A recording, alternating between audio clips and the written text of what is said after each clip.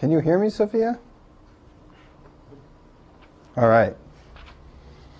Okay, we're going to try to get back on the on-time train here. Here we go. Before we jump up to a new level, which is going to take us out of the CFLs into this area and talk about one of the great contributions of the last century, really, in computer science and in math, I want to do a little quick review of what we've done so far and remind you of the big picture. So we're talking about computation and how easy and hard it is to recognize certain kinds of sets of strings. And that's a very simple form of computation. Somebody describes to you a set of strings, some of which are in your a collection of which you're supposed to accept, and we come up with different machines that are supposed to be able to do this job, and then we program those machines. So a very simple kind of machine like that is a finite state machine. And here we can pretty much characterize and describe exactly the kind of languages or sets of strings that finite state machines can do. And for a benchmark, we'll put an example here. 0 plus 1 star, 101, 0 plus 1 star. That's one way to describe a finite state machine. There it is. That's a regular expression. Anything followed by 101 followed by anything. These are all the strings that have the substring 101 in them. You can make a machine for it. You can make a grammar for it. There's an example of the simple kind of things you can do down here. There's a lot fancier stuff you can do with finite state machines, but they all reduce to something that looks like a regular expression. And now we're going to jump up, and we add on some more power. We give the machine a stack, and we insist that it stays deterministic. And what's an example of a language that's not in finite state machines, but is out here in CFL land? Who knows? Who can give me a good example? 0 to the n. Good. 0 to the n, 1 to the n. 0 to the n, 1 to the n can't be done by a finite state machine intuitively, because there would have to be a loop in it, in the 0 part, that would pump it up and give you strings that aren't of the form 0 to the n, 1 to the n. But something with a stack can accept this and doesn't have that issue with the loop. And you can do this deterministically without having to make any choices.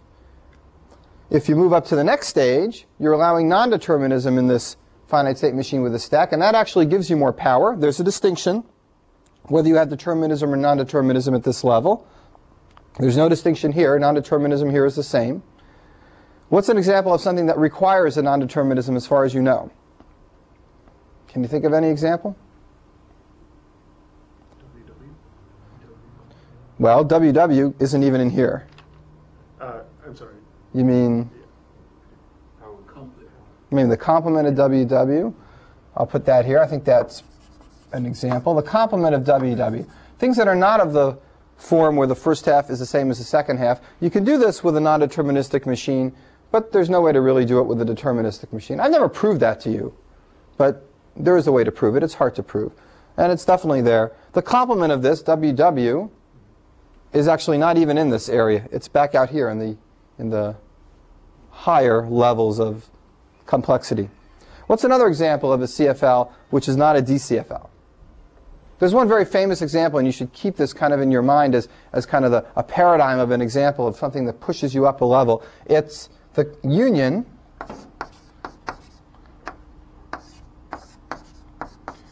of two DCFLs that are very simple. Each one of these is a DCFL that's simple. If you union them together, there's no way to do that without non-determinism. And there's a proof that there's no way to do it without non-determinism.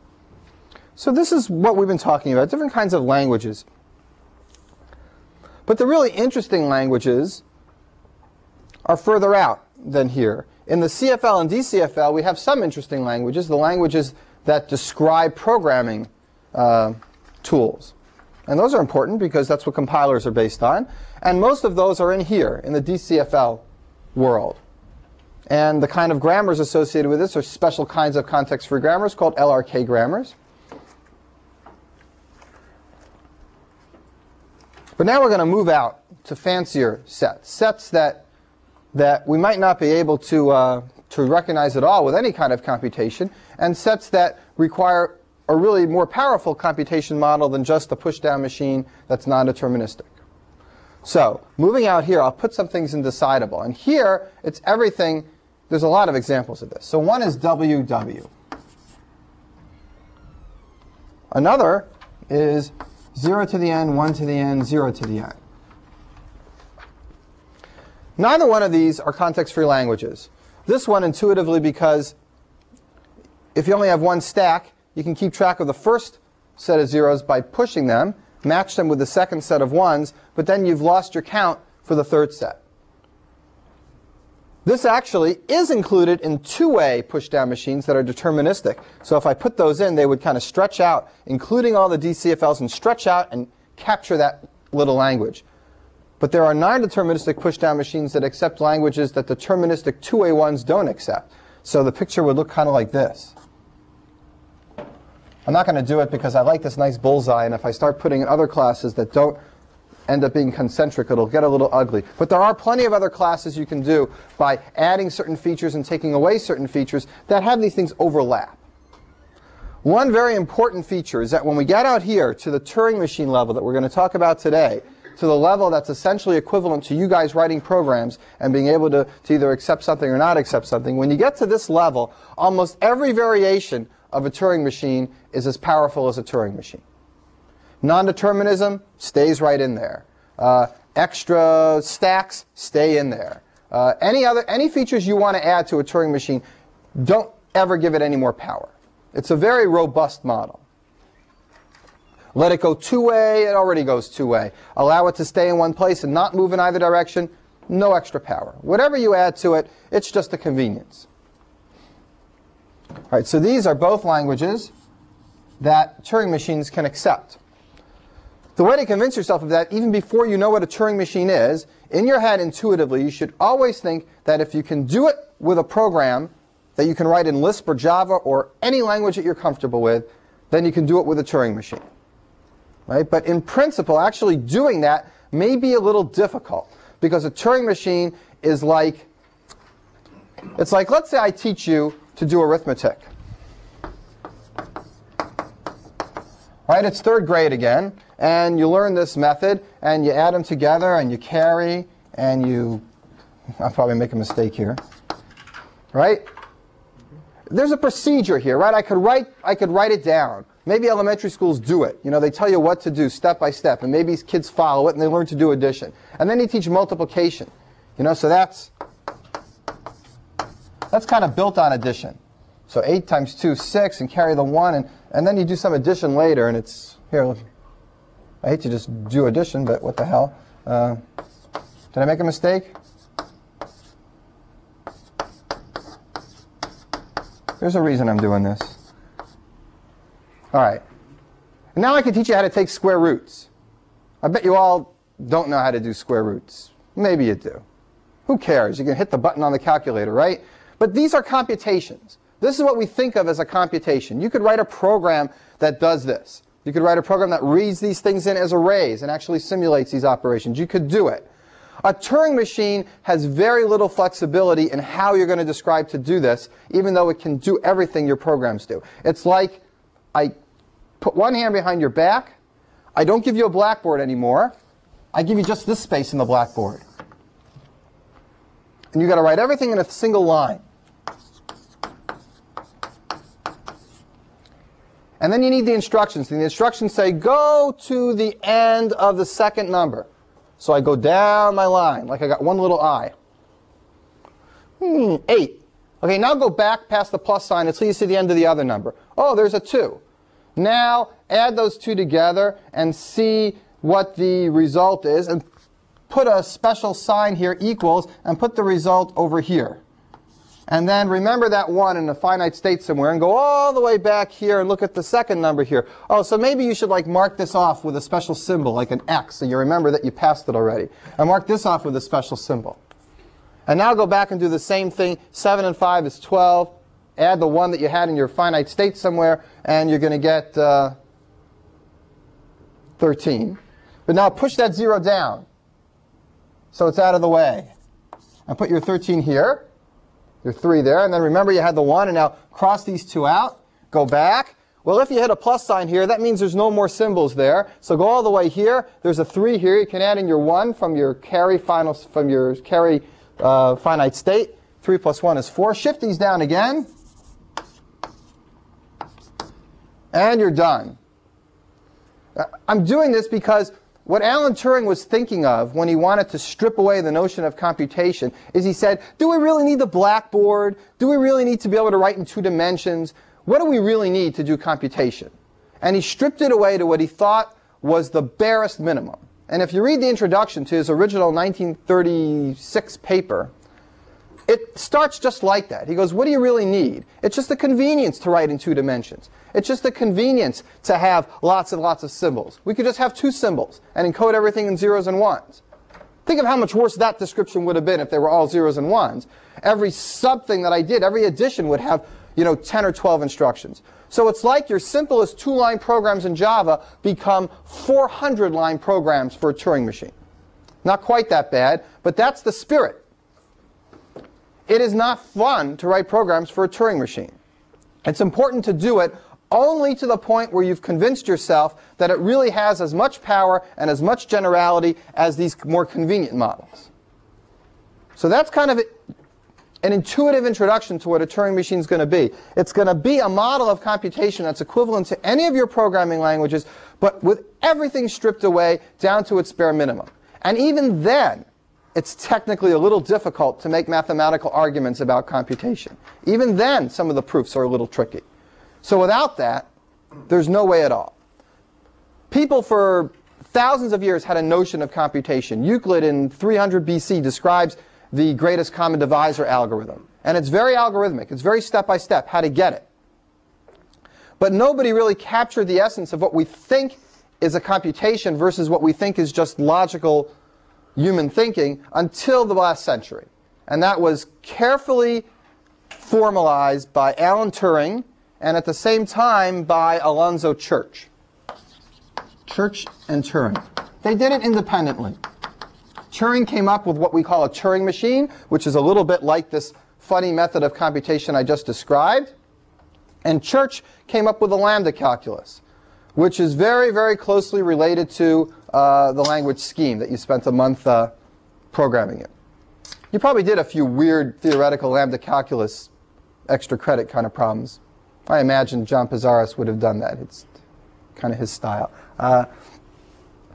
Anyway, you can describe any computation with the lambda calculus. You can describe any computation with a Turing machine.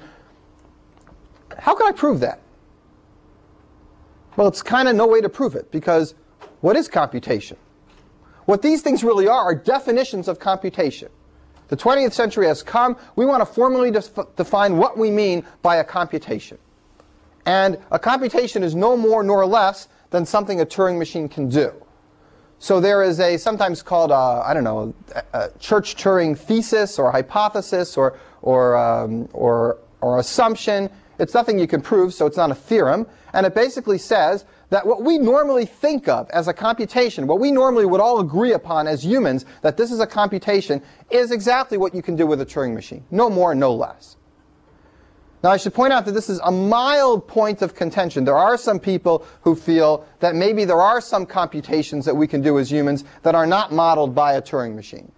But that's more discussion for Patrick Winston to talk about if he gets into that area in AI. There's some nice books by Roger Penrose, who's a physicist, who talks about quantum mechanics and the idea of what you can really do with a machine, and maybe there are things organic things can do that are more powerful than any machine because of quantum mechanics at the basis of our structure, and there is no quantum mechanics at the basis of these Turing machines. And it's a big subject. It's complicated. It's mostly philosophy, and we're not going to get into it at all. We're going to believe the Church-Turing thesis that what we think of as computation is perfectly reasonable to be thought of as what a Turing machine does. And I tried to give you some sense of Alan Turing's discussion as to why. He describes addition, and he says, look, you can do addition on a long tape. It's just a pain in the butt. Okay, that's basically the idea. All right, so we filled in our diagram. Now we're in decidable land. W, 0 to the n, 1 to the n, 0 to the n. These are things that weren't context-free. Now they are acceptable by a Turing machine because you could write a program to do it. Here's something that's more complicated that you can write a Turing machine for. How about things, strings W, X, here, $X, $Y. W, X, and Y are binary strings. And accept any strings like this where if you add W to X, you get Y. Okay, so in other words, accept things that show you understand addition. Turing machines can also do output. I mean, I can have the Turing machine take W and X and spit Y out. It could also do that. But we like to keep things in the accepting world, rather in the recognition world, rather than in the computation output world. We didn't do any output with finite state machines, except in how computers work, or we didn't do output with context-free languages except in parsing. The output comes in applications, but from the theoretical point of view, you can always think of computation as yes or no, do I accept or not accept. So this is the string to show you understand how to do addition computations. Wx, where the sum of them equals y. How do you write a Turing machine to do that? It's a little like the Turing machine I was writing here, a little bit. In fact, of all the, I am going to give you a few Turing machine programs to write on your own, because you should get used to it. You should get a feel for it. And of all the ones I ask you to write, this is by far the most complicated. You're going to have a big, big page with some long English description of how it's working. And it's going to be quite involved. Today, I hope we'll get to some examples that are a little simpler. We'll do this one, for example, today on the board. And this will be a little complicated. Basically, I'll call them odd numbers. Recognizing odd numbers in binary. You could actually do that with a finite state machine. Odd numbers are numbers with ones at the end. So that really all the way in here. But you could write a Turing machine to do it too. And then the very last problem, which is much harder, it's not here, here, here, it's really out here, is prime numbers. Go ahead and describe to me a method writing numbers down in binary in a single line to go back and forth and somehow figure out whether it's prime. Step-by-step instructions. This is so tedious that the problem says, think about how tedious it would be to write a Turing machine to recognize all prime numbers. And that's all you have to do. But you do have to write this one. You do have to do enough of them so that you get a sense of how to do it.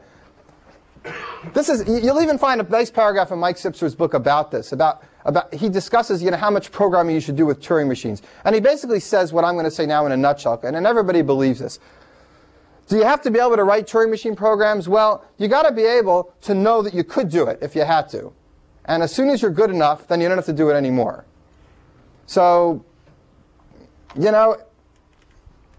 can just say I'm good enough, even though you're not, but you're just fooling yourself. So do a few until you feel you really get the idea, and you could do it, and you feel it's nothing but tedium, and it's not any new idea. And at that point, you stop. And I think when you get to this one, everybody will be there. You put it on your resume? Oh, yeah, that'll help you get a job. So, well, I've programmed many Turing machines. Oh, come right out here, please. There's our Turing machine department. Just please close the door on your way out. Yeah, well, where are we? OK, this is all meant to be intro. Other questions so far?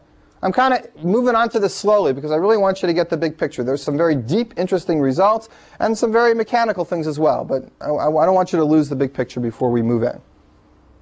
Questions? Yeah, Todd. Code versus data. Can a Turing machine modify its code? Is there a concept of code, or is it just reading its transition table? I haven't really told you what a Turing machine is yet, but it can't look at its own code. It can take input that represents itself. So in that sense, it can look at its own code. But it can't, if you don't give it itself as input, then it can't look at itself. The same way your program couldn't, I suppose. I mean, you can send your program into itself as data, and it can compile itself. A Turing machine can do that.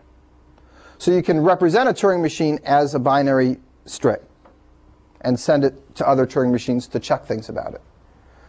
Like you can check if a Turing machine, has 3 states or not. You can check if a Turing machine accepts a particular string. Except when you try to check that, you might run forever.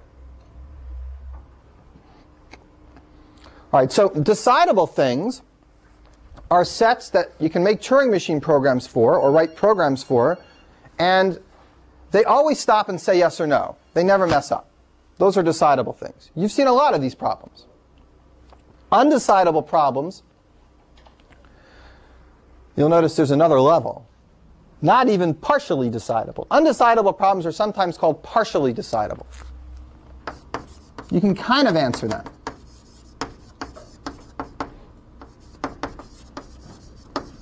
What's an example of a problem that's undecidable, or what we call partially decidable? A problem that you can kind of say yes when the answer is yes, but if the answer is no, you'll never figure out that the answer is no. What's a good example of that? Post-correspondence problem, halting problem, those are all examples. Let's do post-correspondence problem as a particular example. That's where you're given those pairs of strings and you're asked, is there a sequence that's going to make the 2 concatenations equal?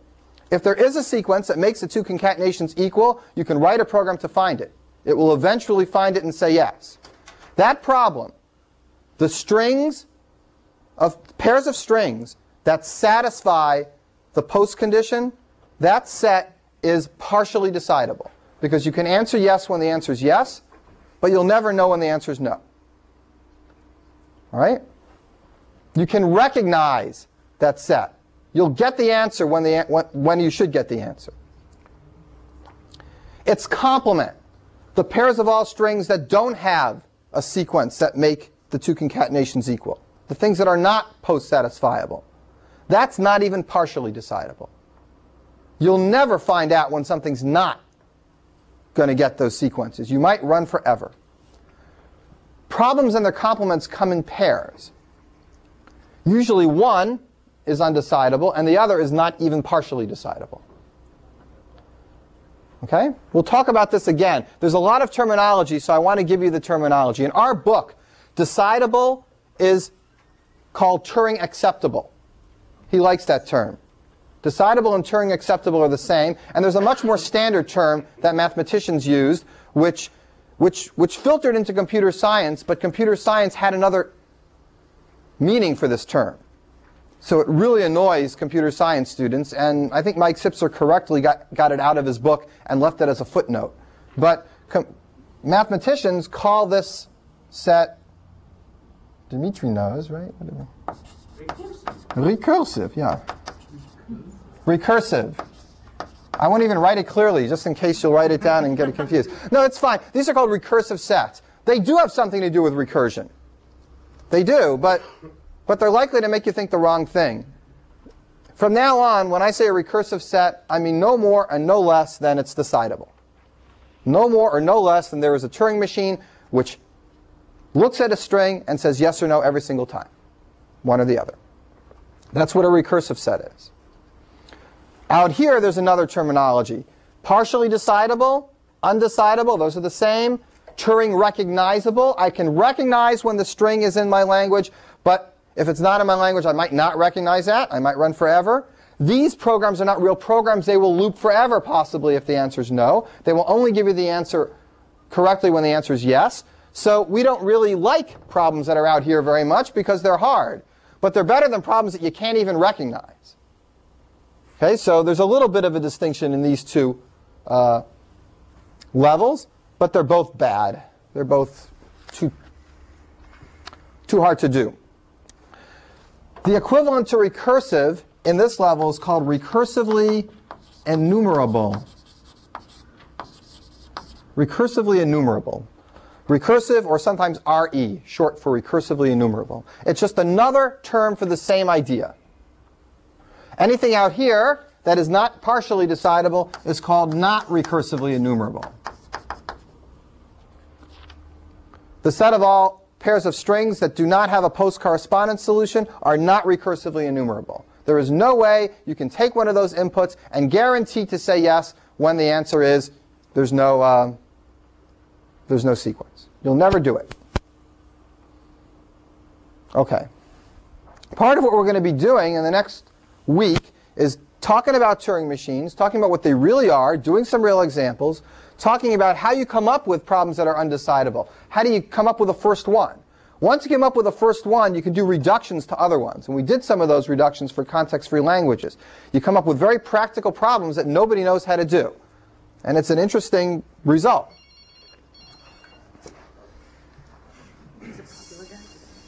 That's Alan Turing calling. You are completely misrepresenting my idea. He says in his English. Oh, jeez. I was thinking of Alan Turing was really a German spy, and that's why the British. What a bad imitation. I can't do a British accent. I can only do German. Passing the blushing test. Here, get that on camera. So what did he have to say? Sorry for interrupting. Yeah, sorry, I'll go back to my grave now. All right. Inside here, inside the decidable ring, is a whole big area of science called complexity theory. And it gets divided into numerous concentric circles and overlapping circles dealing with how much time it takes to decide things and how much space it takes to decide things.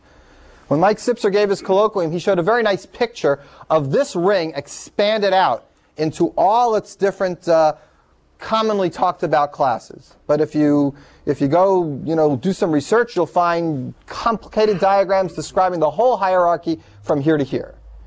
That's what we'll do maybe the last couple days of the class. If we get a chance, we will go inside here and blow it up. Inside here is the P versus NP question. Inside here are time hierarchies and space hierarchies of how much it takes to actually do a problem, not just whether you can do it or not. But right now we're at a much higher level. Where it's like that would take a zoom in, but now we're way zoomed out and thinking just whether you can do things or not, and just these very, very basic distinctions in computability and in computation models, rather than the time it takes for a particular Turing machine or for Turing machines in general to do things. We're not talking about that yet. We'll do it later. Just Yeah. aside, why do you like that bullseye diagram? I don't know. Why not just do it as a hierarchy, like layers above each other, and you could write horizontally. Yeah, maybe I should do that. I don't know, because this is inside this, right? Think of this as just one big world. So the world of decidable things includes the finite state machine. Well, then, like inheritance, you don't use bullseye diagrams. Yeah, well, I do, I guess. I don't know. This is the way I've been doing it. Maybe there's a nicer way. I don't know. I don't have a good answer. All right, so questions about the Church-Turing thesis, questions about this diagram, the big picture, where we're going, anything? Questions? So a Turing machine, more or less, is a finite state machine, except it's got, well, it doesn't have finite states. It's got kind of infinite states. But it's not really just an infinite state machine. It's not just the same thing and say, well, now you can use as many states as you want. Because how would you write such a thing? Right? You'd say ... It doesn't make any sense. So you don't just say, okay, well, now I'm allowed an infinite number of states, even though intuitively that's kind of what you're doing. What you do is you say you still have a finite number of states, but I'm letting you manipulate a very long tape that goes on forever.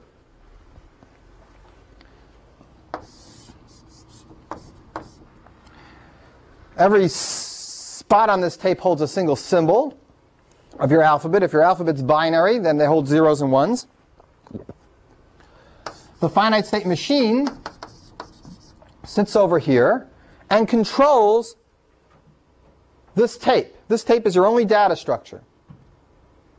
Depending on what state you're in, and depending on what symbol is on the tape, you can write a new symbol there and move to the right or left. Okay? So you have two-way motion on this tape. You can write on the tape, and you can move to the right or left after you're done writing on the tape, and then you can move to a different state, remembering that now you're going to do something else. Jeff, you have a question? Or? Okay. Okay. Is that instead of the stack, or there's the stack also? There's no stack. But certainly, you can make a stack here, right, by just moving over here, putting a symbol, and think of it like RAM, right? I mean, if you have RAM, where's your stack? You know, it sits someplace at this area where nobody's going to ever like bother it when they ask for new memory, and then it just grows upwards in memory. So you could have a stack that grows, you know, out this way, and then if you ever get to it and you're going to overflow into it, just shift it all down one. Right? So I mean, you can make stacks. You can make lots of stacks on this tape. So is this memory, is this addressable? No. No. But it's effectively addressable. You could actually number the cells. You get, I'm going to, yeah, it's a really good question. Michael's asking, you know, can you say I want to go to cell number 52 and just go there? You can't. All you can do is look at a cell, see what state you're in, and move left or right. But I could write little Turing machine procedures that fill this tape with little numbers and little empty spots for data. And write a little Turing machine procedure that takes a number like 52 and moves along the tape looking for that number 52 and stops the head right at the beginning of the data space after 52. So I can simulate RAM with this single tape. It's not what you'd want to do normally, but you can do it conceptually. So anything you can think of as far as storing information, you could do with this Turing machine. Actually doing it is another story. How do you count? Just with finite state? You count by using the tape. If you count it with a finite state, there would be a limit to how much you could count. But if you want to count, you can just Start writing ones and start adding 1. Make a little binary adder. And shifting it over. And carrying the 1, and if it's 1 and 1, go to a 0, and So I can write a little addition between finite state machine. sure. You can definitely write an addition algorithm in a finite state machine. You can describe it to me yourself. Basically, you know, here. Let's do an add 1, right? Go to the end of the string. If it's 0, just change it to a 1 and you're done. If it's 1, change it to a 0 and move left. And then do a loop. So that description is a finite description, and it uses this infinite tape to let you do it on numbers as big as you want, and that's a counter. And you can surround your counter with special symbols on your tape. You know, like a sequence of 6 1s at one end and a sequence of 6 1s at the other end or something. You know, and you look for those sequences of 6 1s to know that my counter is here, and that's where I'm going to go. Usually we use special symbols like a pound sign on either side. The alphabet of your Turing machine can be as big as you want. Zeros, ones, special symbols, you know, A's and B's, whatever you want to put in, just like a finite state machine. All right. So that's all a Turing machine can do. It's very simple, it's bare bones, but it's enough to do everything. It's enough to do anything you can write a computer program to do, including object-oriented, hierarchical, blah-diddy-blah. You could do it all here. I mean, you could do recursion on this. You could do anything.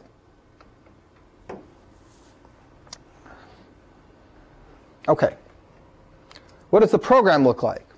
Well, we're going to try to keep our same notation for programs, using, you know, states to be circles and transitions between states to be arrows.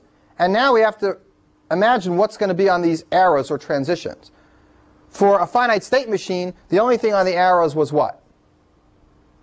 Was the input symbol. For a push-down machine, the arrows had an input symbol, the top of the stack, and then something that represented how we manipulated the stack, whether we pushed it or popped it. Here, every arrow is going to have a symbol that we're looking at, followed by a new symbol that we're writing on it, on top of it. It erases the old symbol. Followed by capital R or capital L, saying whether you're moving right or left. So 3 things on every arrow. Okay? This always starts with the input of the string. I'm going to say yes, but I'm going to get rid of the always, because we'll talk about, there's different ways of thinking about a Turing machine. But the standard thing is, imagine that the input is given to you from the left end to the right, and after it's done, there's nothing but blanks. Capital B's represent blanks on the tape, and the tape is filled with blanks. So you can tell when you get to the end of your input when you see a blank. And you can certainly, here's the thing, the reason I said always, yeah, the input is given to you here. But if you want to kind of not lose your input, you could easily copy it over to any other place on the tape. It doesn't take much of a Turing machine program to say, look at this symbol, move over until a blank, copy the symbol there, move back, get the next symbol, copy it, move back, get the next symbol, copy it. I mean, it's a long job to copy a bunch of symbols in a Turing machine instead of just, a single memory instruction, but you could certainly copy it anywhere you wanted and never lose it. So once the input's given to you, you could clean off the tape, put it way down there, and use this as your work area. Yeah? How does this differ from a two-way push-down machine? Where does the extra power come in? Being able to go left and write on the tape anywhere you want is more powerful than the stack. A two-way push-down machine can go back and forth on the input, but it can only use a data structure that's last in, first out. And this lets you use any data structure at all.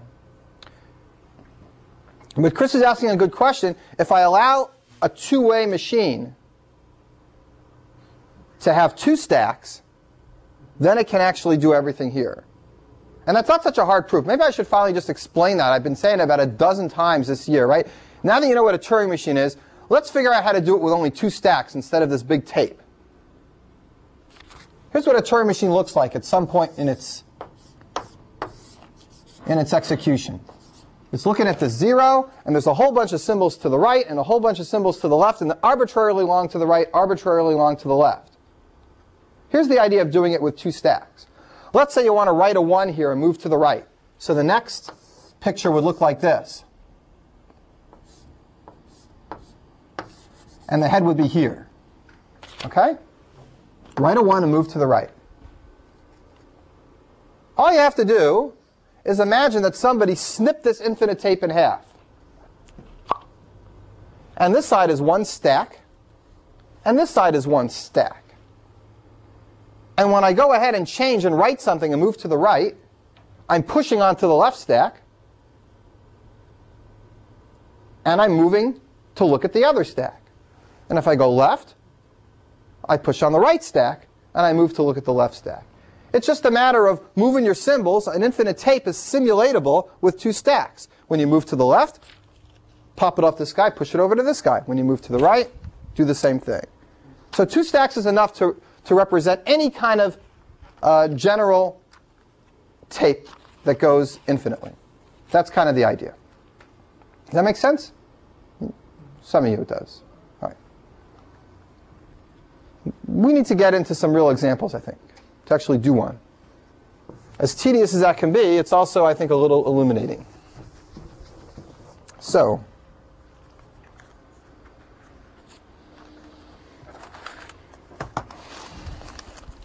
let's start with this. We're moving our way out of the hierarchy. It's like those science museums. There's the Earth. There's the sun. There's your galaxy. All right, so we're going to move our way out to the beautiful nebulas. We're going to do this not the way a finite state machine does it. Well, because it can't do it. We're going to do this not the way a push-down machine does it. We're going to, well, here's my strategy at least. We're going to see these 0s and 1s. I'm going to see a 0. If I see a 0, I mark it with an X. And then I move all the way over until I see a 1. When I see a 1, I mark that with an X. So I see a 0, I see a 1, I cross them both off. Now I go all the way back until I bump into the X that I made before. And then I turn around. I see another 0. I mark that with an X. I go all the way back. I see the symbol I marked off here. I go past it. I see a 1. I check that off. And I say to myself, doing okay. I go back. I do the third one, the third one, the fourth one, the fourth one. Sooner or later, I got no more zeros.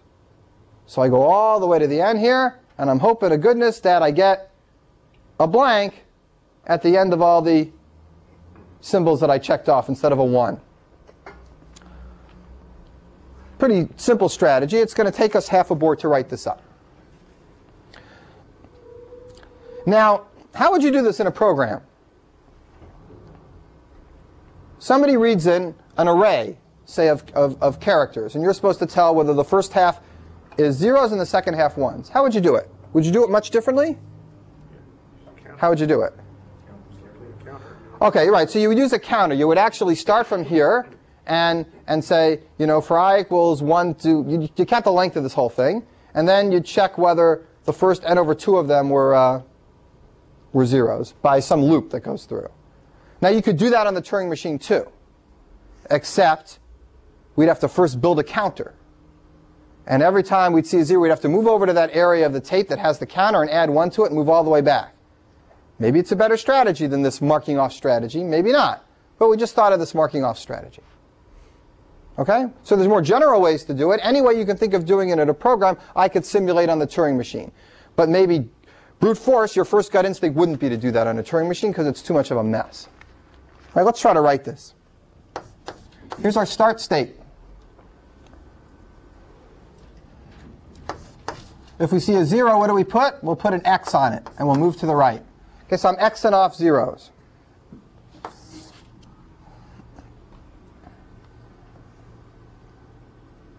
Now what? You write this machine for me. I got it down here. If you make a mistake, I'll fix it. Skip all the zeros that you see. I agree. That's a good idea. Skip all the zeros. How do you skip zeros? If you see a 0, write a 0 on top of it. You can leave a symbol the way it was by just writing it over on top of it. So you can move over any symbols you want and then move to the right. Where'd you X the first one? Because when we come back, we got to know that we looked at it. We're going to be checking each one of these against each one of the ones.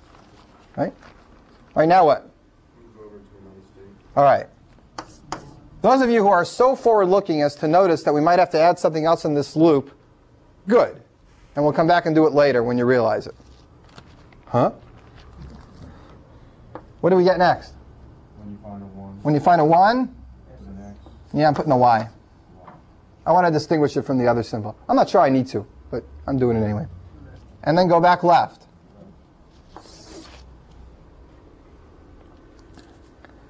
Now what?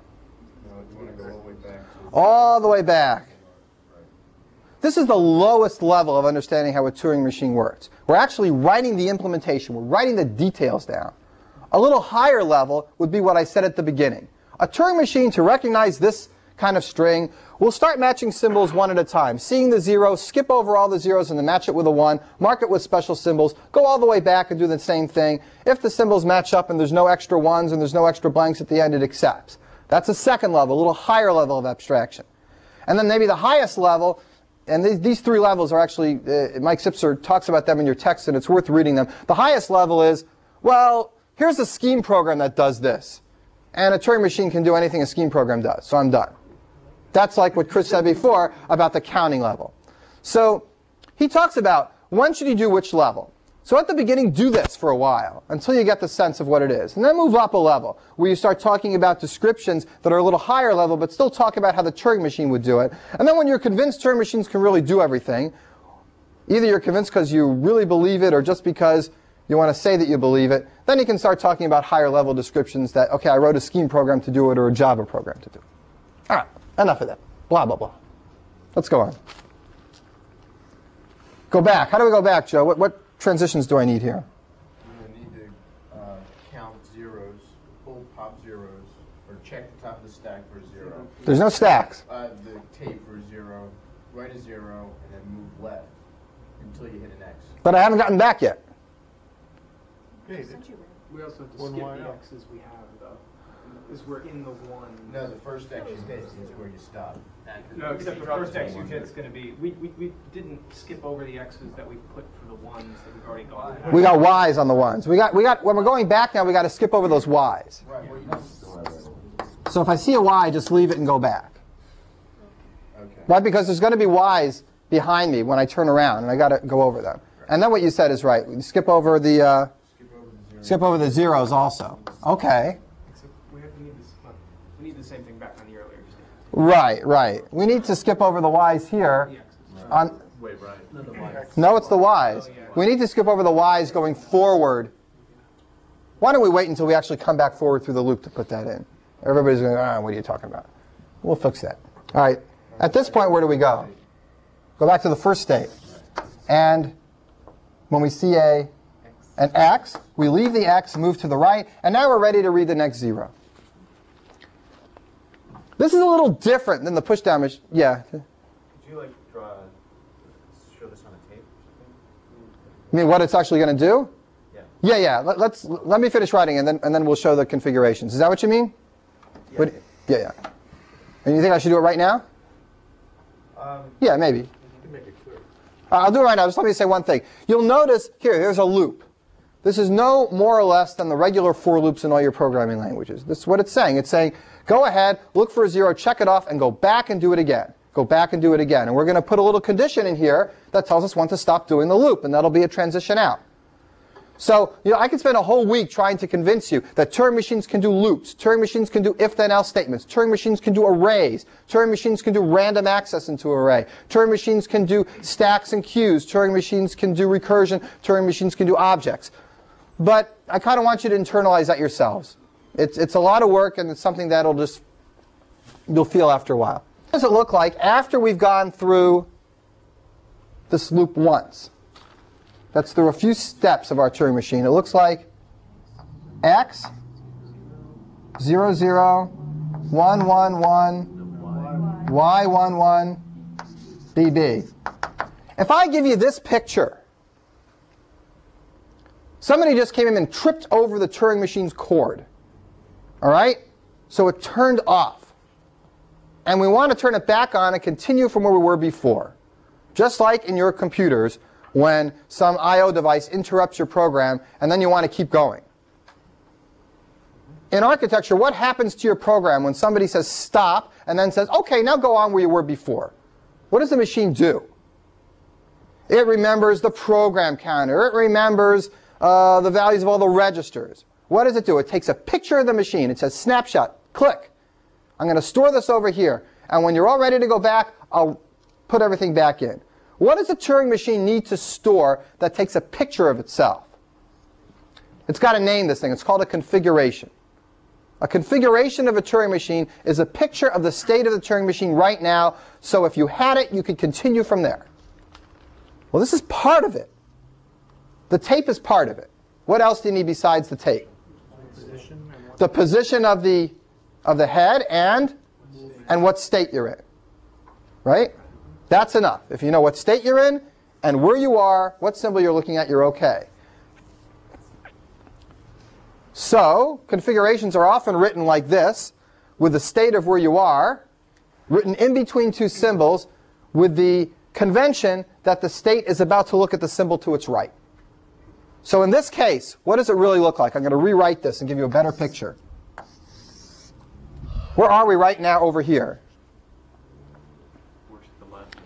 Where we just read this x, and we've moved left. And we moved right. No, oh, it does move right. Okay. Right, it moves right. So we're sitting here, about to look at the 0. So we write, and what state are we in? Let's number these states, A, B, and C. We're in state A, about to look at a 0, and the rest of the tape looks like this. I'm going to put a big circle around this. That's a configuration. That's a picture of the machine right now. State A, about to read a 0, and that's what the tape looks like.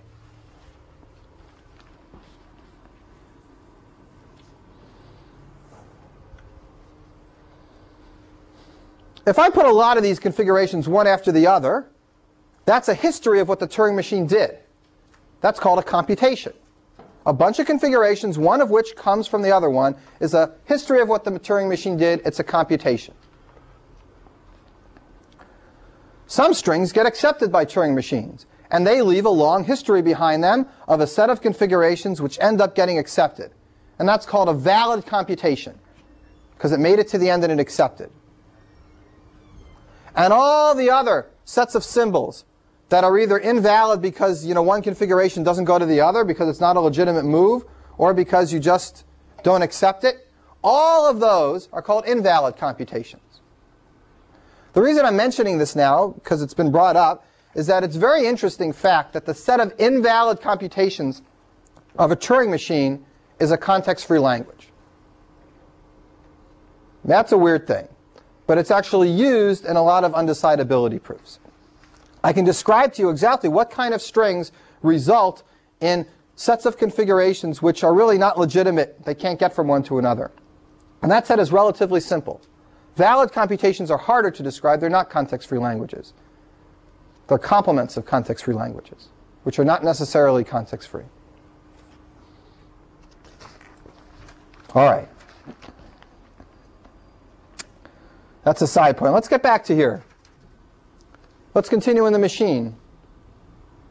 We now move to the right, make this an X.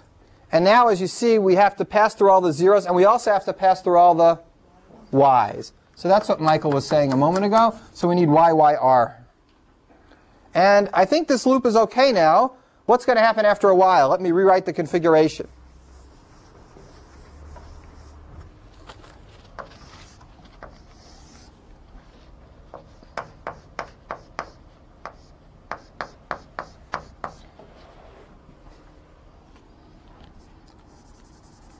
Let's do this.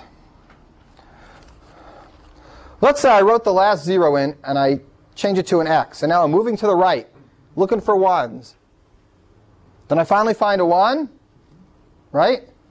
And I turn this to a Y, and I go back, right? I turn that last one to a Y. We don't go back. No, Y1 left. We don't have a rule for when we're on blank. But you're not on blank. We're not on blank. We went left. Oh, we went left. We went left, and then we're going back over all the Y's, and then we hit an X. This is left. This is right. and then we hit an X, and what do? You go back right. So normally we hit a 0 at this point, but now we hit a Y. That's our clue to get out of this loop. That's the while condition. If you see a Y, leave it Y, and go to the right. And what's more, keep going to the right until you eat up all the Y's. And what are you hoping to find? No Y's. You're hoping to find no 1s. Right, you're hoping to find just a blank. And if there is a blank, we're going to go to a cleanup state. That's an accepting state.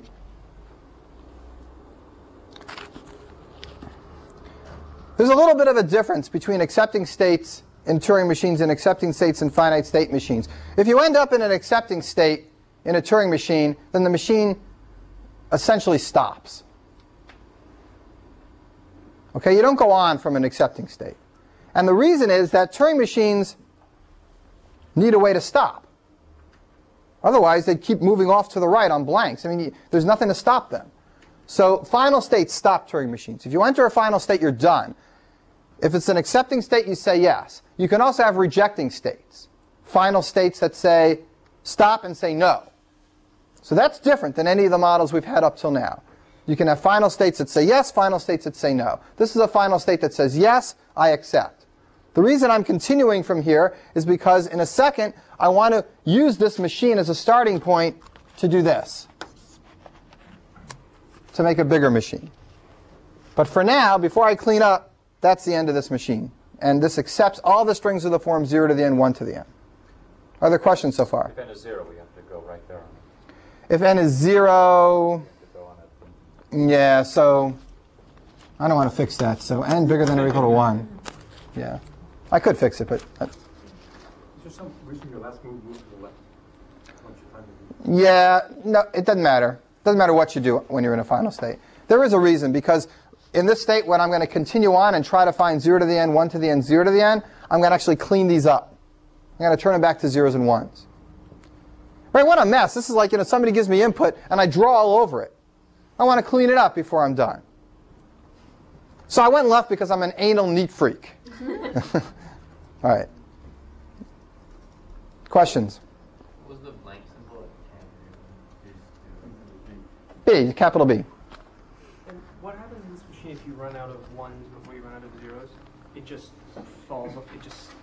If there's not an arrow, it stops. Right, right. The same as with every other model we've used. If there is an arrow here that shows up in the computation, but there's no arrow that corresponds to it, like you see a 1 in a particular state and it doesn't say what to do, then the machine crashes. Just like a system error has occurred. And you don't accept.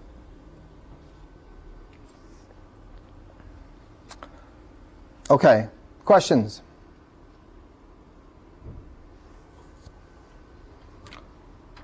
All right, here's what we're going to do. I want to fix this machine or improve it a little bit to do this string, to do this language.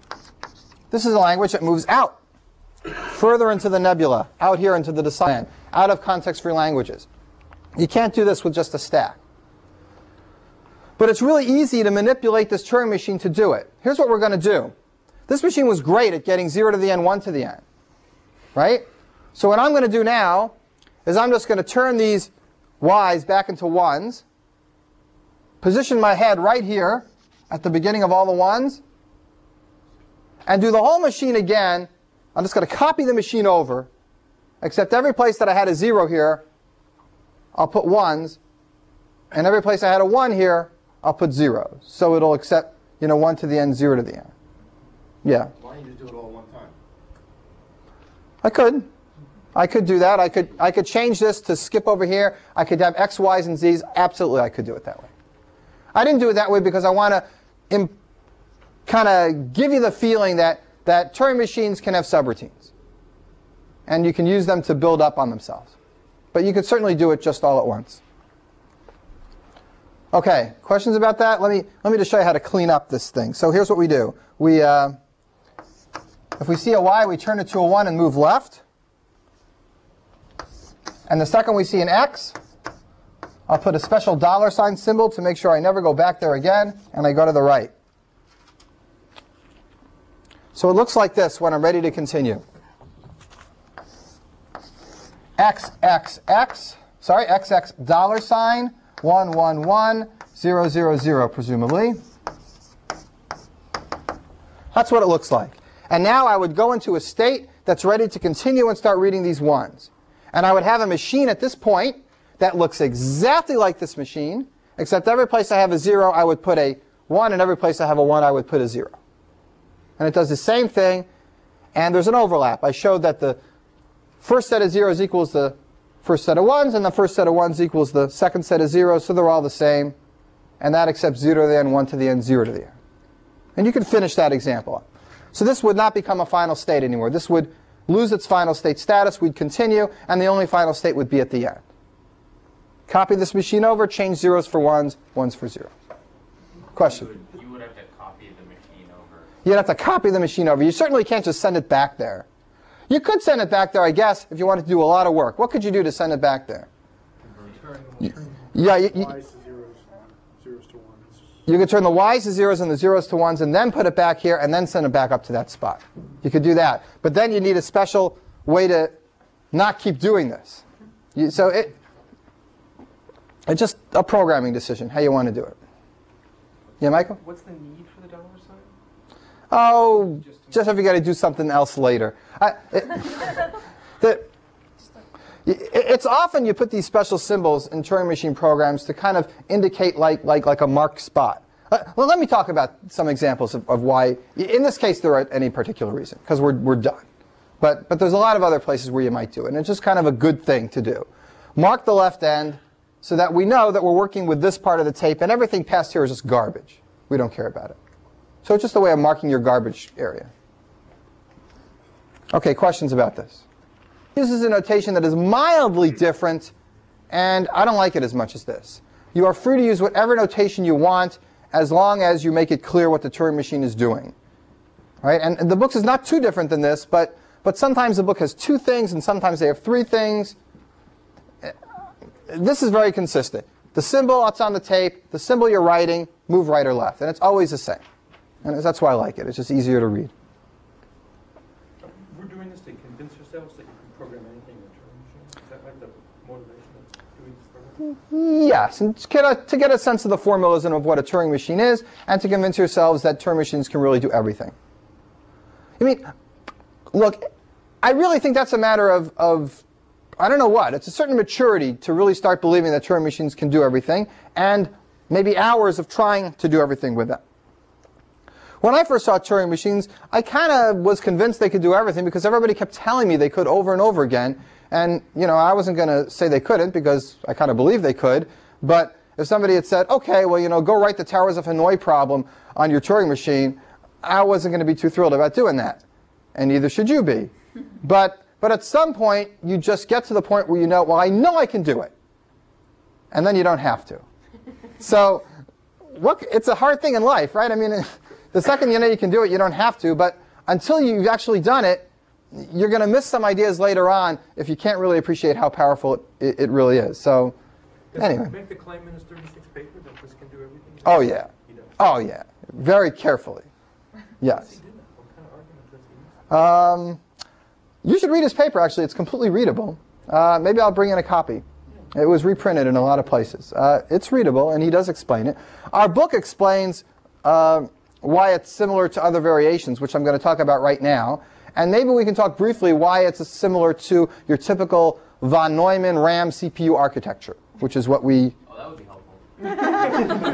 No, it would be. That's what your computers are. That means any normal machine language. Loading and storing and writing to memory. And because it's easier for me to explain that than it is to explain why it's the same as Java. You'd believe that Java is the same as those machine language. All right. You're with me. You can't make a joke in this class and get an answer, right? It's like, just let me make the joke, leave me alone.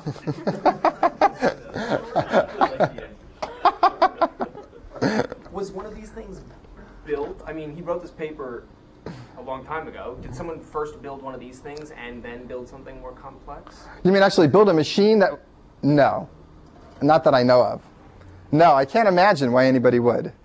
Well, but they didn't have anything else. I mean, there was nothing. Somebody said... Yeah, so this is no, but actually this is in the mid-1930s. So there were kind of electromechanical... Konrad Zuse in Germany, I think, had something... Or maybe Iowa? Where was he? You gotta wonder my history of computing. It's going to change my accent, that's for sure.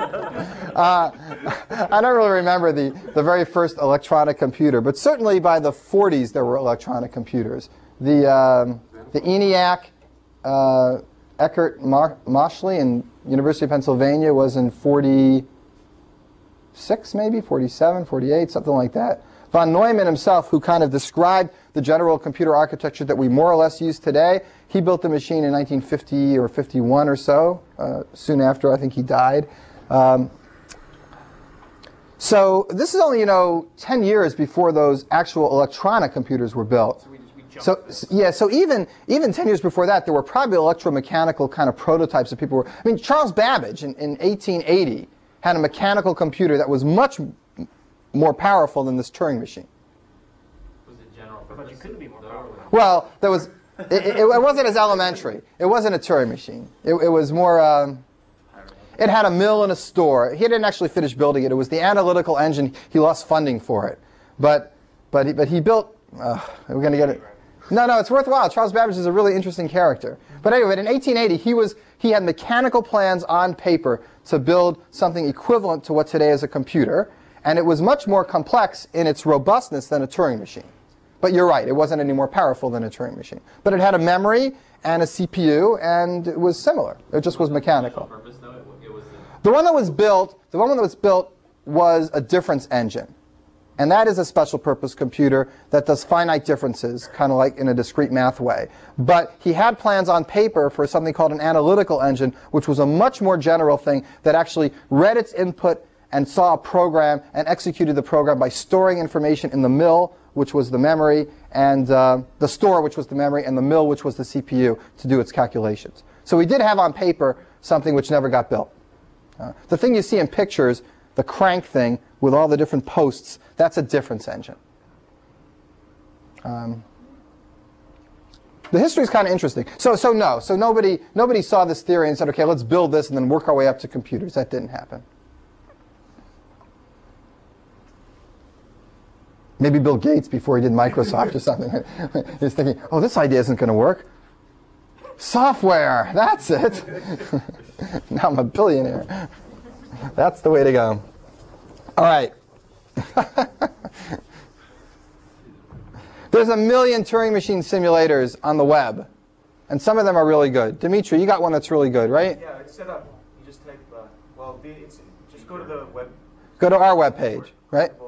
Okay. Yeah, you can run it. Okay, so you can run there, and that will help you, drag your own states around and make your own machines instead of having to do it on paper. And it simulates it, and it shows you the configuration, and you can go forward and backward probably, right? Yep, you can run it, do everything. Do everything you want. Subroutines. Go wild. Is there a library or function? There's a few. Yeah. Copy and yeah. I'll put them in. Good. Okay. Let's talk a little bit about this.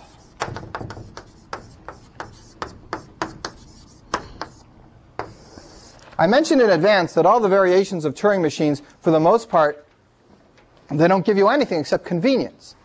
But I want to list some of these and talk about why, at least in principle, they can be simulated by machines that don't have these extra features. And that would, at least intuitively, prove that they don't give you any more power, that they only give you convenience. So let's work with some very easy ones. Option number 1. From now on, a Turing machine is allowed, instead of having an R or an L as its third symbol on a transition, it can also have an S for stay where you are. Okay, go right, left, or stay where you are.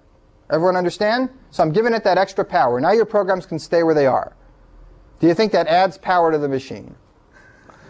It doesn't add power to the machine. Why not? Because any transition you have that has an S on it, you could replace it with a transition that moves to the right, leaves the tape the way it is, and then moves right back to where it was, moving left, leaving the tape where it is.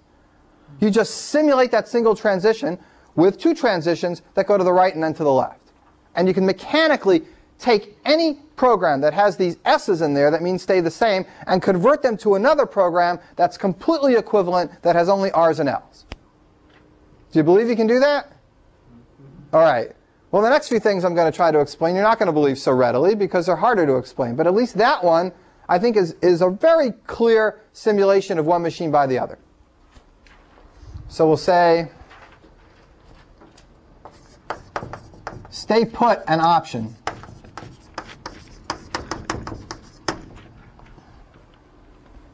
That's no more powerful than a regular Turing machine. Number 2,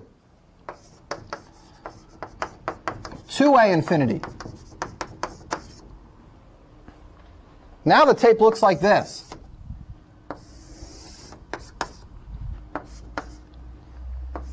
And the head starts anywhere in the middle. And the input string goes this way. There's blanks. There's blanks on either side of the input. Maybe this gives you more power. What's normal? Normal is that there's an end, that you start and it just ended here. And you just go one-way infinity. That's normal. So actually, if you ever move off the left end of a regular Turing machine, that's a crash. That's like a division by 0. But here you never have that problem. You can move any way you want. And look, I could have spun this lecture around because, look, you're beginners and you're just starting to think about this stuff. And I could have made it seem like the second infinity really gave you extra power. I could have said, hey, that's like 1 stack, and now this is like 2 stacks, right? And I go really fast, and you'd say right. Well, maybe you wouldn't. You're all very smart, and you'd probably, but you trust me too. So that's tricky, right? Right? You trust me, I can just make things up. So don't stop trusting me. But the point is, this doesn't give you any extra power. I want to know why. I want you to be skeptical. Why doesn't it give you extra power? How could you manage to simulate any Turing machine that had two-way infinity with a Turing machine that has one-way infinity? I'm going to give you a program that runs on this kind of machine. You've got to convert it to a program that runs on the other kind of machine. Now, this description of how to convert one program to another is not as obvious as the description that you use for number 1. And we need kind of a bigger strategy. So, Joe, did you have a question? No. Yeah. Let's discuss it. What can we try to do? Sham has an idea? Alternating cells where each, say, odd number cell represents the tape on the left side. Oh, I see. Okay, so here's Sham's idea. Sham says, correct me if I'm wrong, take this tape and cut it and get a really, really, really good rope and pull this end over because it's infinite and crash it over here. So we're going to move it over this way, right? And then we're going to get one of these magicians who's really, really good with a riffle card shuffle and just interleave these things. All right, so this is all done in our heads, of course, because this machine still looks like that. So that means any movement to the right on a regular machine, any movement to the right on this two-way machine does what? Does it go to the right or the left? I want to hear some ideas. It's 2 moves to the right if we're on the right half of the tape, and 2 moves to the left if we're on the left half of the tape. So right moves is complicated. If you're on the right, so I guess we have to remember whether we're on the right side of the tape or not. Well, that we can do in a finite state. We'll have a state that says we're on the right side or the left side. Whoa, how are we going to know if we switch over? We can only switch over at the start. Well, we better put a special symbol there to know when we cross over. So the first thing we need to do is shift everything over to the right one. Everybody believe you can do that? Shift everything over to the right one? You can do it. And then put a special $sign. So I'll put a special $sign on that spot. And now, anytime we're on the right side of the tape, which we'll remember in the finite state, if we go to the right, it means going to the right 2 symbols in our 1 tape simulation. If we go to the left, it means going to the left 2 symbols in our simulation. That's fine. So our new machine has extra states between extra movements, which makes it go twice over before it actually looks at a symbol. It ignores all the symbols in between. If we ever cross this $sign, we move into another state which simulates our machine by, if you go to the left here, we need to go to the right in our single tape simulation by 2 symbols. And if we go to the right here, we need to go to the left here 2 symbols at a time. So this is a perfectly fine way to do it. And it's not the only way, but it's a perfectly reasonable way. And the idea is that 2 sets of infinity is no more than 1 set because you can just collapse them and interleave them as long as you explain to the person what to do, which ones to ignore. This tells you that adding more tapes doesn't matter. It's going to tell us that in a second. Not quite obvious, but right, we're going to do that next. Good. Good. Neil said adding extra tapes doesn't help, and that's true. But that's not quite as obvious because there's more to keep track of with extra tapes than there is with just an extra half of a single tape. Let's think about this. This is not obvious. It gives you a general idea here. I did not prove this formally, but there's other ways to do it. The way that you often see this, this proof done is that you increase the number of symbols in your language so that each symbol is a pair of all the old symbols. And you keep pairs of symbols in each cell.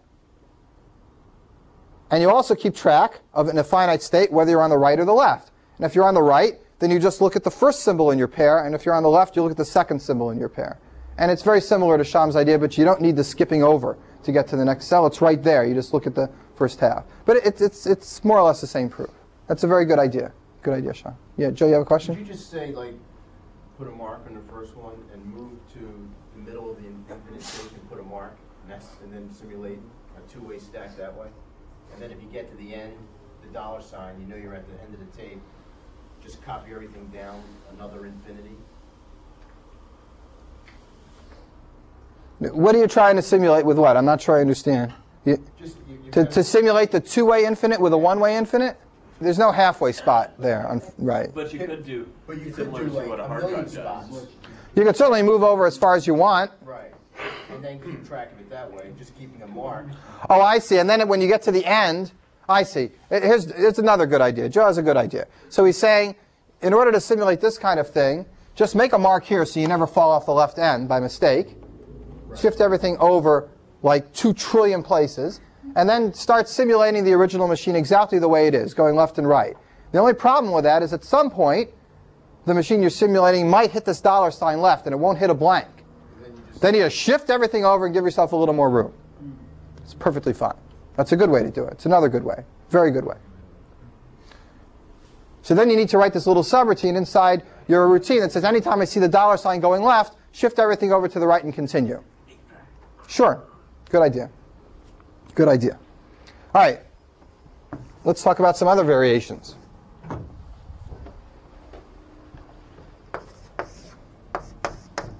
Lots of tapes. Lots of tapes, lots of heads. You can control each tape independently. Each tape has information you can write on it, and you can move right or left independently on each of the tapes. So it looks like this. Like a hydra.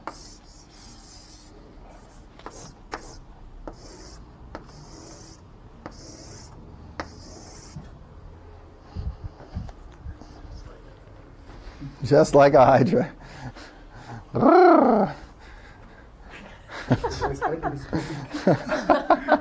What is a hydra? Do they have German accents? Atanasoff, that's the guy in Iowa. Howard Atanasoff. I was wondering who he was. There was a big fight whether he was the one who first invented the electronic computer. Anyway. Grant Wood. That's what I'm thinking.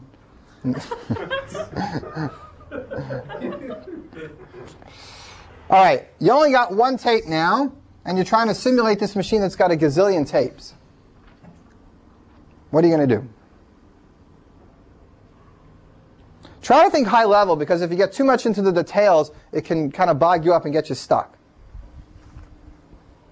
Yeah? Just put multiple markers in for the number of tapes you have. So every cell is going to have... Like if you have, let's say you have 3 tapes. Yeah, 3 tapes. Put a marker at the beginning, like I said, for the 2-way tape. Okay, good idea. So that's good. So here's tape. I'll put a marker here, number 1, and this will be all the stuff on tape 1, and then a special marker at the end. And then I'll have all the stuff on tape 2, and then a special marker at the end, and all the stuff on tape 3, and a special marker at the end. There are my 3 tapes. I put them in a long line. This simulation actually is going to go a long way to explaining why a Turing machine can do a regular random access machine, because it's very similar. Think of each of these things as one cell in memory, and it's kind of what we're doing. But let's just stick to the tapes for a second. I put all the tapes here with special symbols around them.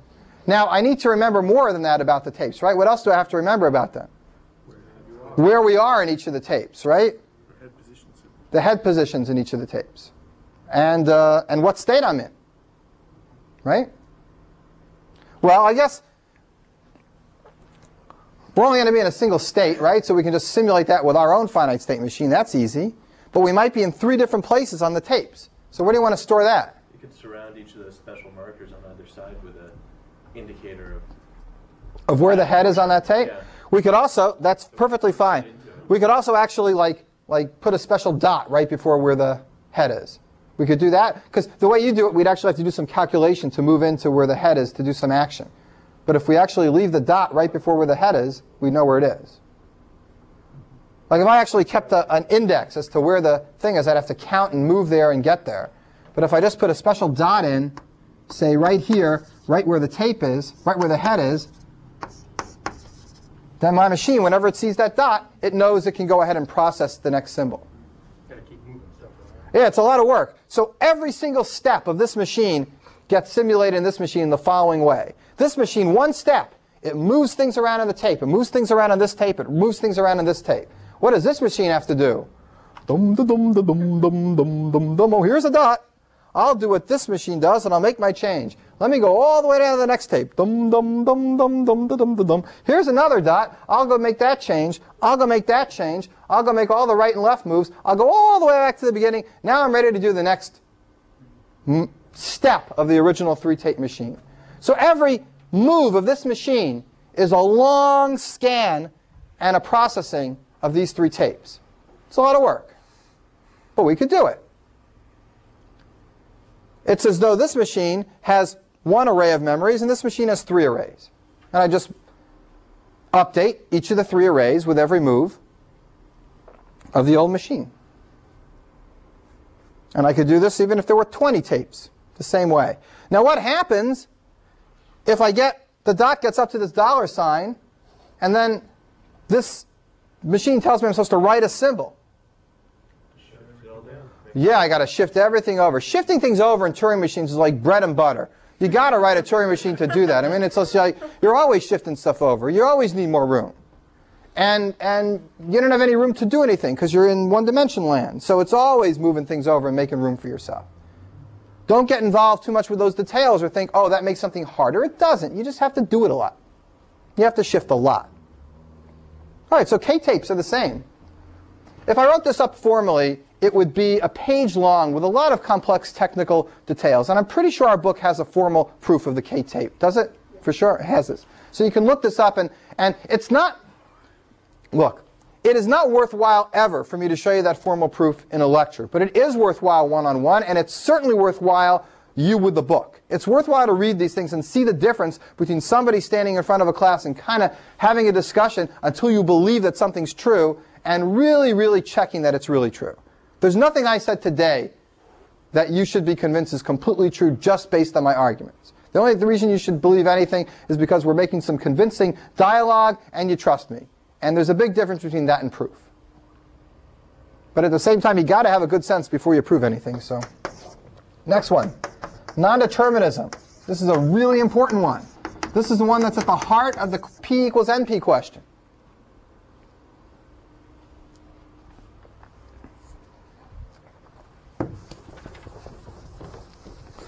Non-determinism, thank goodness, in this class, you know what it is, so I don't have to take like a 2-hour timeout to explain the idea. Non-determinism just means you got transitions coming out of a state, and you don't know which one to pick. You know, the symbol says 0, write a 1, go to the right. The symbol says 0, write a 0, go to the left. Which one do I do? It gives your machine some power. You have choices, and you can take any one of them, and as long as they get to final configurations, you accept. It gives your machine power, at least convenience, to have that. But does it really accept anything more than it used to? And the answer is no. So let's try to figure out how we could simulate a machine that's non-deterministic with a machine that's deterministic. And this really needs a careful thought. And I think we'll do this example and then we'll quit for today. We got a lot more we need to do before we get into this whole theory, but this is a good stopping point. So let's talk about non-determinism, get this down, and quit for today. Okay, let's think before I write down a solution or describe anything to you. You've got a machine now, let's say that that can make at most, let's say the state that has the most choices is a state that has 4 choices. But one of the states is going to have the most choices. There's some finite number. So let's say it's 4. It could be anything. It could be k, but 4 is good enough. Now, I've got a machine now that only lets me have 1 choice on a state. How can I simulate that machine that has 4 choices with my machine that has 1 choice? This is really a tall order. Yeah, do you have an idea? Can we copy your input string 4 times and run it in series? We could, but that's not enough. We would represent that state with 4 choices, with 1 choice being in this part of the series of the computation, choice 2 being in this part of this computation, choice 3. Yeah, so you're definitely on the right track. Chris's idea is to take the input and kind of run lots of different choices through it. But let me back up again and give a big picture, because there's going to be a mild flaw with that idea, but it's the right direction. Yeah, Joe, you have a continuation? Send it to a subroutine, set a flag, and then send it down 4 states. Put 4 new states in a subroutine. Send it to the subroutine, set a flag, and send it down to the state that the flag hits. You say you want to make it determinate, so that you have to... We want to make it deterministic, right. So you put 4 states in to simulate the 4 different paths you can take. right? Okay. And they're looking for a particular flag. You send it to a subroutine that's going to determine what state you're going to be going to, what state is the right state to be heading to. You set a flag, and then you go down those 4 states and the flag. But you don't know the right state you're supposed to be going to. You have to really try them all. I mean, there's no way to know. There's no subroutine that can check that for you before you actually do it. You have to really try all of them. I mean, yeah, Chris, you have an idea? if you could write a machine that for every single combination of choices, Yeah. try them all, and if any of them came up as in an accept state, you win. If you can do all that in one Turing machine, then you're set, right? Yes. It's ORed together. Yes. And you can't do all Yes. that. Big. Yes. It's a very good idea.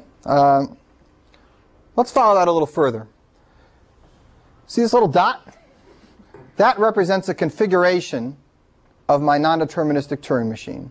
Now, remember what a configuration is? It's a picture of the tape with the state in the right place and what state it is. So that's a picture of my non-deterministic Turing machine. Now, what does a regular deterministic Turing machine look like in this picture? Here's a configuration. What's the next thing going to look like? Another configuration, another configuration, another configuration, and it goes and goes and goes, and sooner or later either it says yes or it says no or it goes forever. Computations on deterministic Turing machines look like a long line of configurations. Very boring. What does a computation look like on a non-deterministic Turing machine? It's a tree. There's lots of choices at each stage. 1, 2, 3, 4. Let's say maximum 4, like Chris was saying. 1, 2, 3, 4. And now each of these presumably could have 4. Etc. This is sometimes called a computation tree. It doesn't represent any particular computation in the non-deterministic machine. It represents all the possible things it could do. Let's turn this non-deterministic machine simulation for a moment into a graph question, because I made this tree now. How would you decide whether this non-deterministic machine accepts something? At the bottom here of this tree, actually some of these things might go down forever. This could be infinite, this computation tree. But at the bottom, if you're ever going to accept, there might be some final states, some acceptance states. If there is a path from the start configuration to any state that accepts, then you accept that input string. And the sequence of choices that get you from the start to that acceptance state is the path that you should take in your machine. Because that's what non-determinism means. Like Chris was saying, it's ORs. If any one of these, or that, or that, or that, gets you to an end, you accept. So what we really like to do is figure out whether this non-deterministic machine tree representation has a path from the root to an accepting state. How do you do something like that? We're back in algorithms now. Forget about Turing machines for a second. Somebody gives you a description of a tree that's built this way. It's called a non-deterministic machine. But you could generate the tree from that machine. You could store it in a data structure. You could build it as deep as you want. I could have given it to you as an assignment. Here's a bunch of finite states. They say what you're supposed to do on these symbols. Build me a tree of configurations. And what are you supposed to do to determine whether you accept or not? You're supposed to go ahead and find out whether there's a path from the top to a leaf that's an accepting thing. That's just a traversal of this tree. Looking from the top, looking for an accepting state. Well, the tree could be infinitely deep, so even if there is... The tree could be infinitely deep. So what kind of search should we do? Some kind of a breadth-first search. Certainly not a nice depth-first search. Let's do a depth-first search. Dum-da-dum-da-dum-dum. One day I'll come back. As soon as I hit an end, I'm out. I'm going to backtrack, Mom! I mean, it's like, you never come back, right? You can't do a depth-first search. You got to do a breadth-first search. All right, so that's fine. So I can say you have a computer, go do a breadth-first search on this tree, and now you're convinced that your computer, your Linux workstations in the other room can simulate a non-deterministic Turing machine. Right, but that doesn't mean that a deterministic Turing machine really can. Well, if you believe me, it can. But let's think about how to do this with a deterministic Turing machine. Okay? Here's what we're going to do. Let's make a little room. Your programs can, so a deterministic Turing machine can too. Let's see how it's going to do it.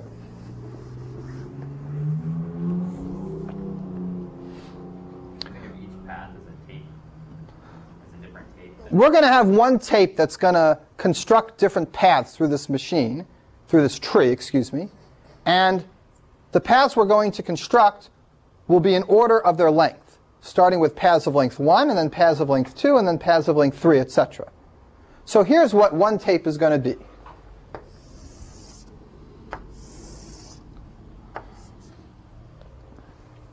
We have 4 choices of length 1. We can either go here, here, here, or here. So in order, we would generate these numbers on that tape.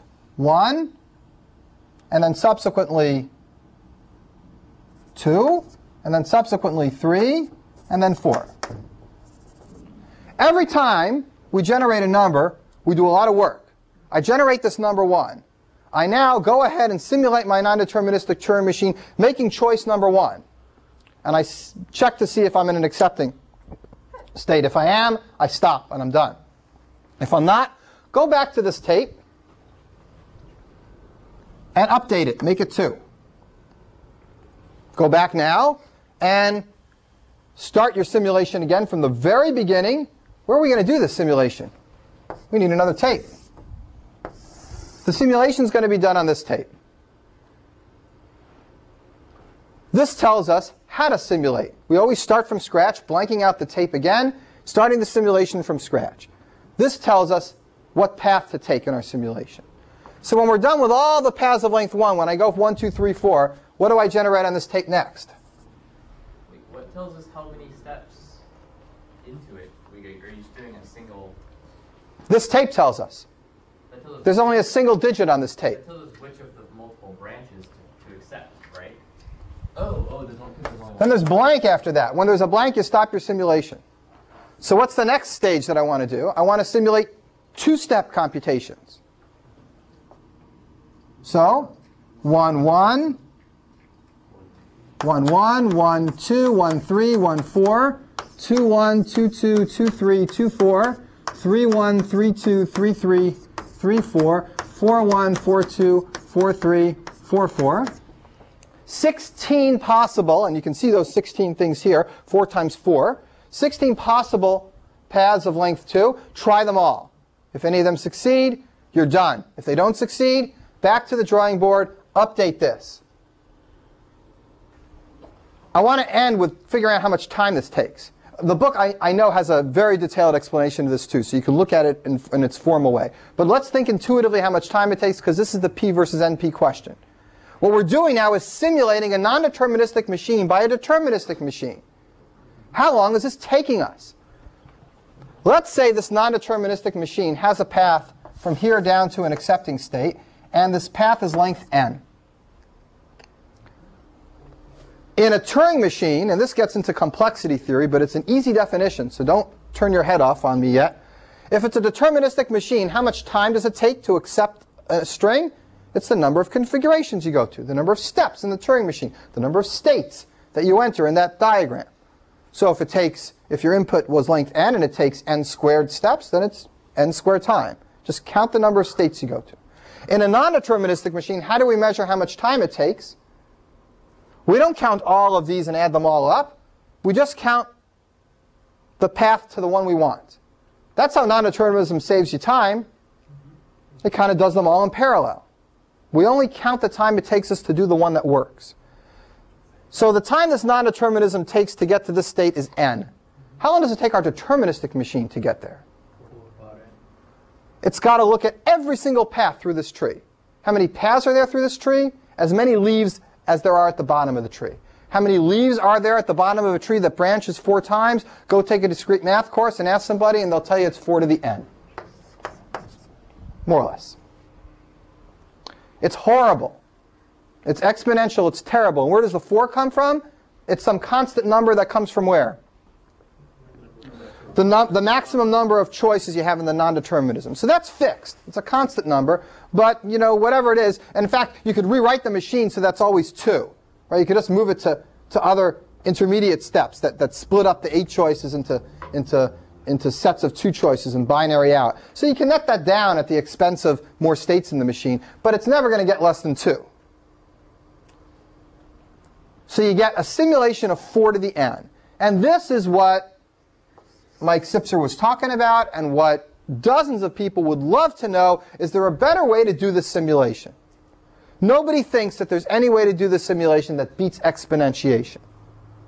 And everybody wants to understand, is there some way that I could convince you of that? Is there some way that I could prove to you that no matter what way I try to simulate this non-deterministic computation with a deterministic one, no matter how I try, am I just stuck getting exponentiation, and nobody can prove that, at least today. And that's what the whole theory of NP completeness is about. We can't prove it, but at least we could say that, hey, if you could, these problems could be done quickly and stuff like that. But nobody can distinguish those 2 classes. We don't know if P and NP are different. Yeah. So there are things, Turing machines can go exponential on problems that more powerful computers won't. Turing machines can go exponential on problems that more powerful computers won't, Right. meaning non-deterministic computer. Everything, a Turing machine can do everything that any of our computers can do. Yes. But in order to do it, it might have to not be algorithmically efficient. Oh, actually, Is that the case? no. Turing machines can simulate random access machines with a polynomial time slowdown. It doesn't take exponential work to simulate a random access memory. Right. It takes some time. It No. slows you down. It certainly slows you down. In general, your Turing machine simulations are going to be paid for by various metrics of speed. But usually they don't end up being exponential. None of these other things were exponential. Simulating K-tapes was not exponential. Simulating 2A infinity was not exponential.